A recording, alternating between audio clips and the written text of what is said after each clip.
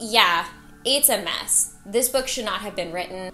That's, I think, what makes her so scary, is she's a realistic type of scary. Visceral in the best way. Good morning. Hello. I'm feeling like official booktuber that I'm doing one of these videos because I watched so many of these, basically books I've read this month. And although I'm not quite a booktuber yet, because obviously, so here I am.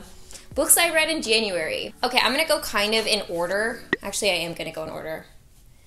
I don't know what I'm talking about. So the first book I finished in 2020 was actually The Secret Life of Addie Larue. Now, I did just feature this in a video where I talked about books I didn't love as much as other people loved, and I had a little bit of higher expectations for this. I think this just genuinely wasn't something that was in my preferential wheelhouse. I thought the plot was fairly interesting, but I didn't find the characters that remarkable. In fact, I didn't love them, and I'm a character-driven type of reader. So if I'm not like hopefully rooting for the main character, then I kind of fall off a little bit, and that's how I felt with this book. I'm gonna go ahead and link the video down below where I talked about this book, including some other like very popular books you see all over BookTube, and kind of like, I guess, my controversial opinions on them. So if you guys want more about this book, I'll go ahead and link that down below. But I gave this a 3 out of 5 stars on my Goodreads. It wasn't as good as I thought it was gonna be for how much I saw this book. The next book I read was this guy here, which is called Hunting Charles Manson. This is by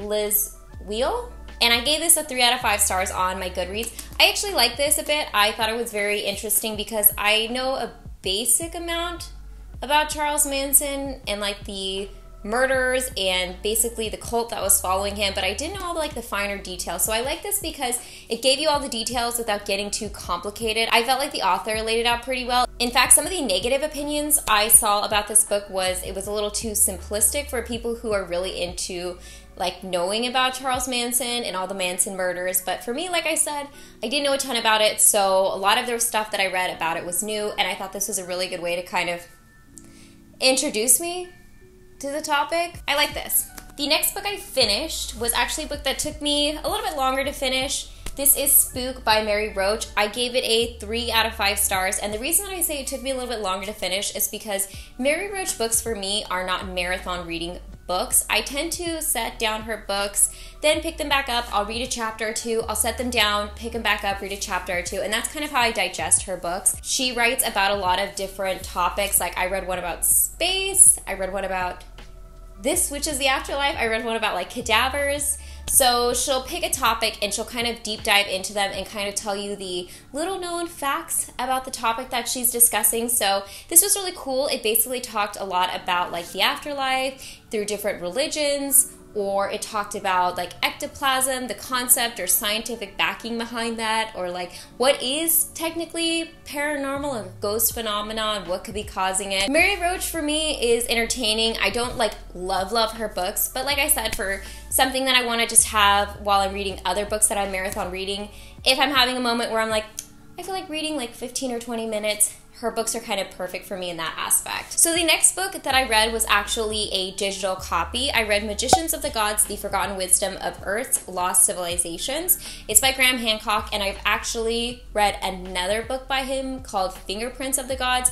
This is like the more up-to-date version of that book, and essentially talks about like ancient civilizations and how we're possibly wrong in different archaeological perspectives, and that there might be a lot of ancient civilizations that existed that we're not even aware of, that science doesn't want to necessarily accept their existence. It's kind of an informational, dense book. So do I remember a lot from it? Yes and no. It's very interesting, and that's why I like Graham Hancock as an author. I've read a couple of his other books, like I said, but they're kind of heavy to read. This one also took me a second to finish. And I give this a 4 out of 5 stars because, again, I think the topics he brings up are fascinating, and it basically debunks a lot of things that we think are true about ancient civilizations, and then he brings up facts as to why they're probably not. The next book I finished was Circe. This one I gave it a 4 out of 5 stars. I really, really like this book. Madeline Miller is one of my favorite authors. I picked this book up after reading The Song of Achilles because that's one of my all-time favorite books, and she just writes so beautifully. Now, Circe is one of those books that's really, it's really like female empowerment, hero-based. So if you're looking for a good book like that, this is definitely up your alley. And what I really liked about Circe as a character, or how Madeline Miller painted her, she wasn't someone that was like, she's a beautiful goddess who comes with all of these wonderful powers, and of course she has advantages over others. It was like, Circe basically started as an underdog. She's not even truly a like god, or even really a demigod. She's kind of like a nymph who has magical powers, and even then she has to like work really hard to hone her magical powers. And it's even said like she's pretty like average looking. She even has like a really obtrusive voice. So I like that it wasn't like your typical hero character. And I really like any books that are a retelling of the Odyssey. I love reading a different perspective from Circe, and right now I'm actually reading the Penelopiad, which is Penelope's retelling of the Odyssey from her perspective. So Penelope is Odysseus' wife. Circe is like a witchy character that's in the Odyssey that Odysseus encounters. So this is her perspective. The next book I read was Behind Closed Doors by B.A. Paris. Now, B.A. Paris, I believe, writes a lot of other thriller books. I gave this a 3 out of 5 stars. I actually read this in one sitting, so I was obviously entertained enough to finish it. But essentially what this book is about is this woman named Grace who falls in love and marries this man named Jack, who is basically a picturesque man. He's very handsome and dashing and wealthy and providing for her. And he's got some, you know, baggage. And Grace's sister, who has Down syndrome, who she absolutely adores, somehow gets wrapped up in their whole, you know, relationship. I won't give too much because, you know, you gotta read the book if you want to find out. But like I said, I sat down, read this in one sitting, and I was thoroughly entertained by it. Was it the best thriller I've ever read? No. I wasn't like, whoa, blew my socks off, couldn't see that coming. I was more like, oh, okay, yeah, that makes sense, that sucks. After You by Jojo Moyes. I gave this a 2 out of 5 stars, and to be honest, I was being very generous with that 2 out of 5 stars. So this is the follow-up book to the Me Before You, which is one of my all-time favorite books. Again, I talked about it in a video where I discussed my all-time favorite books, which I'll link down below. And so I was actually really looking forward to the rest of the trilogy, because there's this one, After You, and then there's Still Me. And basically you follow Lou after, well, I don't want to ruin the first book in case you didn't read it, so let me think of a way to like explain this without ruining the plot of the first book in case you didn't read it. Yeah, it's a mess. This book should not have been written. It obviously discusses characters in the first book, and then it kind of changes your perception.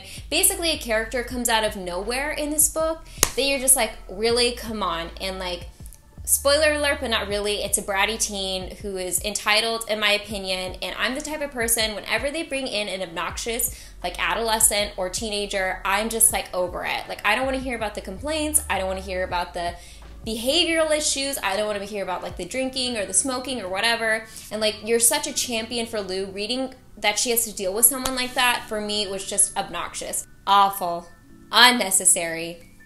So disappointed. The next book I read was a digital book, which was The Graveyard Book by Neil Gaiman. I gave this a 3 out of 5 stars. In this book, you follow young Bod, who is an ordinary child who is raised in a graveyard by like ghosts and apparitions, and he has like a caretaker that's mainly in charge of him, as well as like ghost parents. So he has all of these parental guardians, and of course he tangles with being raised by these ghosts, but also he's a real boy, so he kind of grapples with the complexity of both worlds, and he meets a young girl that he's also very fond of, as well as he has to kind of figure out why bad people are after him and essentially like killed his parents. So essentially he's trying to figure that out. His ghost family's like trying to protect him, but essentially he's kind of got to protect himself. Anyways, without giving too much away, I really like this story. I love Neil Gaiman. I think he's a very fun author. This was a very cute read. It was really cute.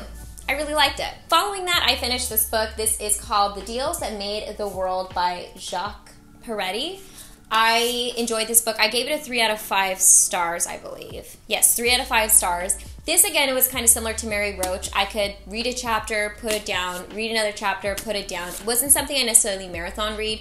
And essentially the premise of this book is discussing some of the deals that were obviously made that manipulated big systems that exist in our country. For example, health insurance or the light bulb or phones that go obsolete quickly. So a lot of these things that impact us day to day.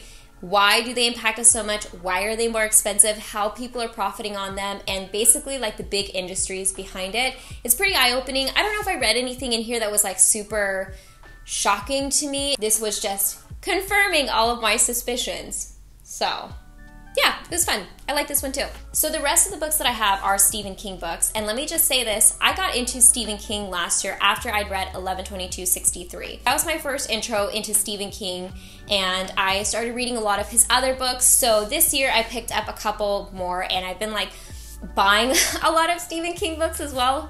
So keep an eye out for some Stephen King themed videos and hauls. In fact, I posted a video talking about some of the books I'm going to talk about in a second.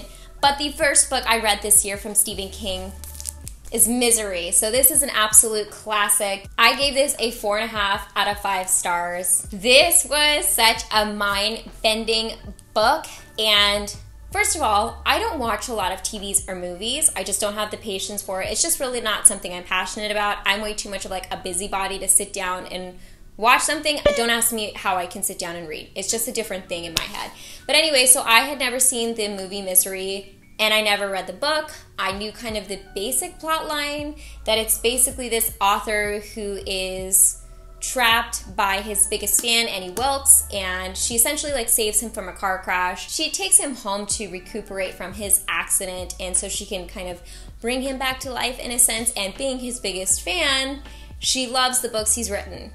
Except the last one. Could not put it down. I had to know what was coming next. I'm not gonna lie, it is a little graphic in some places, but it's a very appropriate graphic, if that makes sense. Like, it's not excessive. It just really adds to the psychosis of Annie Wilkes, and that's, I think, what makes her so scary, is she's a realistic type of scary. Like, you know that there are people out in the world that exist that think like her. This, I can definitely see why this is a Stephen King classic. I've got this under my belt. Now I can go watch the movie, which I know differs in some ways, but now I'll be able to figure out how. The next 3 books I'm going to be discussing are featured in a vlog I just uploaded to my channel, in which I had a Stephen King marathon weekend. I finished all 3 of these books in one weekend, and yeah, so the first one that I finished was Salem's Lot. This is another classic of Stephen King's, and it's a vampire type of book, and Salem's Lot has that like old town vibe. I also gave this a 4.5 stars, and I'm not gonna lie, when I first started reading this, I was a little concerned because there are a ton of characters in this book. A lot of really like small characters, as well as like secondary characters and main characters. And I, like I mentioned in the beginning of this video, I am a character-driven reader. But because of that, I like to invest my effort and my energy into a few characters, not like 20, which it's a little bit like that in this book. But I have to say, this was the best example of it done right, because I feel like Stephen King doing that was purposeful, and essentially he's trying to convey the idea that Salem's Lot, or Jerusalem's Lot, is a small town where all of these timelines and people impact and affect each other's lives. And so it was actually a really interesting read, because you're reading like one person going through a certain thing, and then you read the other person's perspective, and then you read how it affects someone else, but it's done so well that you don't even notice like all of these transitions happening. I thought the ending of this was excellent. This was like, yes, it ended so good. So I really like this one. And it's a perfect spooky time book. The next book that I'm going to talk about is a book that became another one of my favorite books of all time, and that is The Green Mile. I gave this a 5 out of 5 stars. Oh, gosh. First of all, this book was originally written in a serial type format. So Stephen King would release a portion of the book. I don't know how often. I don't know if it's like once a week or once a month, but it was basically released periodically to keep the reader wanting more. It was a 6-part series originally. There were several times in this book that I was literally like bawling, like tears coming down from my eyes. Again, it's just the way that Stephen King writes. It evokes a lot of emotional response from you. Like, they can be a little bit draining in that sense, because you get emotionally invested with the characters, and a lot of his writing is just very visceral in the best way. The characters in this, John Coffey, wonderful. I love Mr. Jingles. It's even crazy because you start to like some of the bad characters in this, or like the characters that are supposed to be bad, like Delacroix, fantastic. And I, again, hadn't watched the movie, so I didn't know what was going to happen. And so now that I read the book, I'm going to watch the movie. I've actually heard that the movie is not only amazing, but a lot of people, this is the first time I've heard this really, like the movie more than the book. So if that's the case, it might become one of my favorite movies, because this is definitely one of my favorite books. The last book I finished in January was Carrie. Now, I gave this a 3 out of 5 stars. This is actually Stephen King's first published novel, and it was a book that I read in one sitting. I think I read it in a football game, so it was a pretty quick read. I didn't care for the character of Carrie. She's a bullied teen who, she's just ruthlessly bullied. Like, reading about her experiences in this book, it's just kind of like, ooh, it makes you cringe because it's just awful to even read. But on top of that, poor Carrie is also being like mentally abused by her mother, who is overly religious. She is a telepathic teenager as well, and so, you know, she gets her revenge. I don't know, there were some people that I felt like were like innocent bystanders. So for me, I wasn't like, yeah, go Carrie, you teach them. Yeah, this was pretty good, not my favorite. Glad I read it. So anyways, guys, those were the books that I finished in January 2021.